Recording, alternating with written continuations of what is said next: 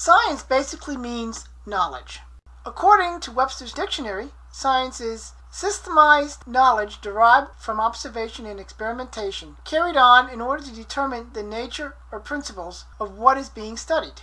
So how does one distinguish science from non-science?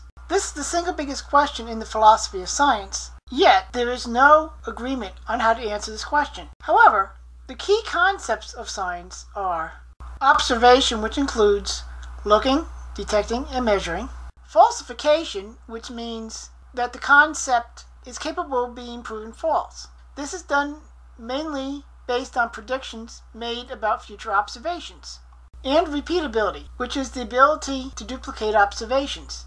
This works best under laboratory conditions and is not always possible outside a lab. The problem is that these concepts do not apply to all situations. Science often deals with things that cannot be observed, such as subatomic particles, dark matter, and dark energy. Some scientific explanations are ad hoc and untestable, such as explanations for the origin of life, descriptions of how many traits of living things evolve, and dark energy.